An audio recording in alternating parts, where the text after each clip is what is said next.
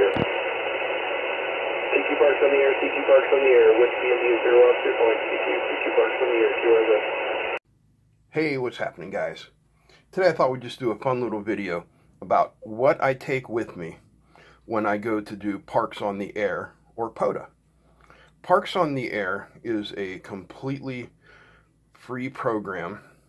In the United States, it consists of all national and state parks, and in other parts of the world also participate in it with their national parks. And what it is amateur radio operators, ham radio operators, take their radio and they go set up in one of these parks. And there's a website called parksontheair.org where you spot yourself, where you can be spotted by another operator or some services.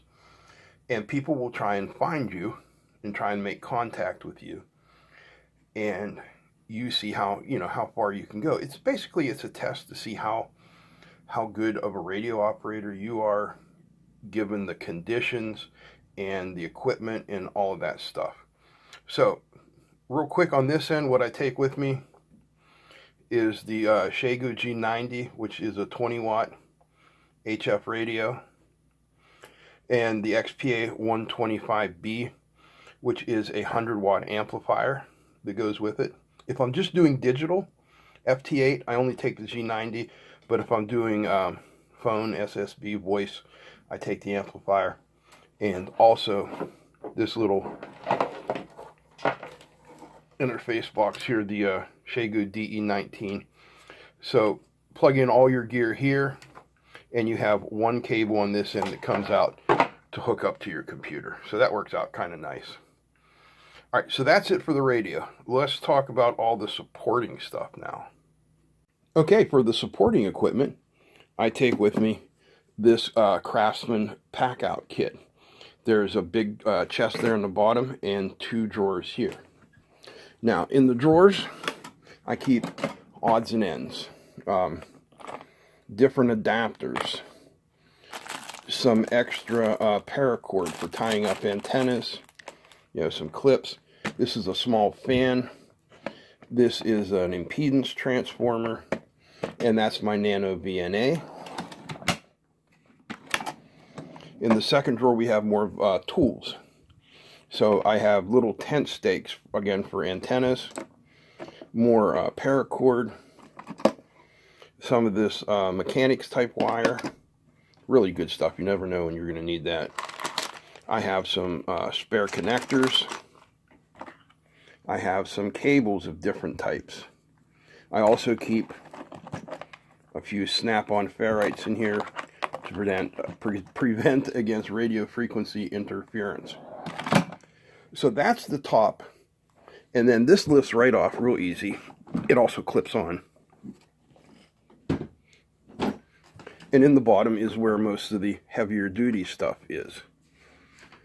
So in this little lift out tray here,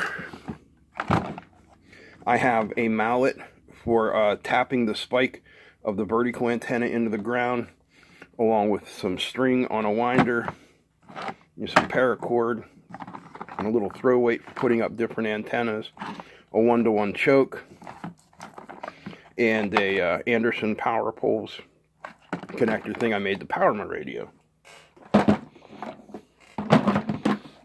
I keep a towel in here to put it on the tables or whatever. In here is a tablet, just a plain old Android tablet, nothing special. In this tin, I have the wires I need to connect the radio up when it's in the field. Again, nothing special. Some extra rope. This is mass strength antenna guying rope.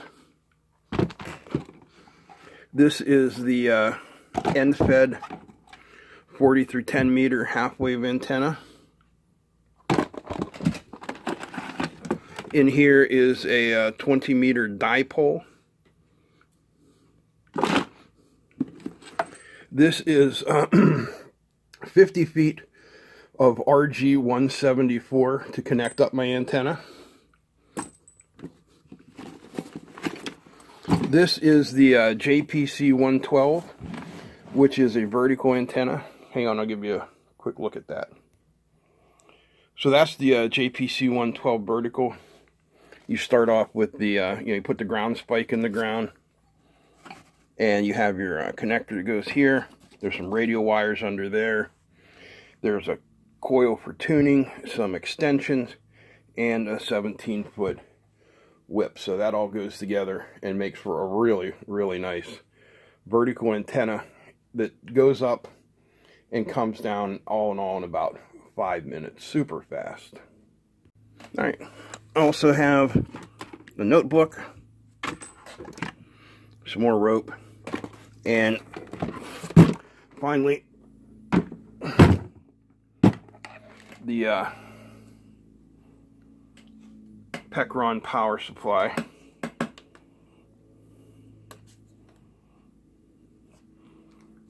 And I can plug, whatever I need into there.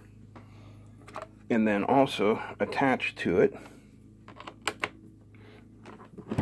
on the back, what the heck happened there? Oh, there it goes. I'm sitting it on a button. Paul, you big dummy. You big dummy, Paul. All right, come on. Turn on. Now it's not going to work, huh? Because that's how things go. There we go. And it just says parks on the air. And I generally face that out towards, the road or the trail or whatever is going on. Just so people can wonder why there's these couple old guys in the woods throwing ropes into trees and sticking metal poles in the ground. And that, folks, is everything I take with me when I go POTA, other than a nice wide-brimmed hat to keep the sun off my pale old skin. And I generally take my buddy Jim with me, my POTA partner. So if you're interested in more of this, leave a note in the comments down below, and I can get you more information on it. If not, I just want to say thanks for watching this video. I hope you enjoyed it. If you did, give me a thumbs up. Feel free to comment, share, and don't forget to subscribe. Big thanks to all the patrons. Big thanks to you guys for watching. That's it. I'm out. Peace.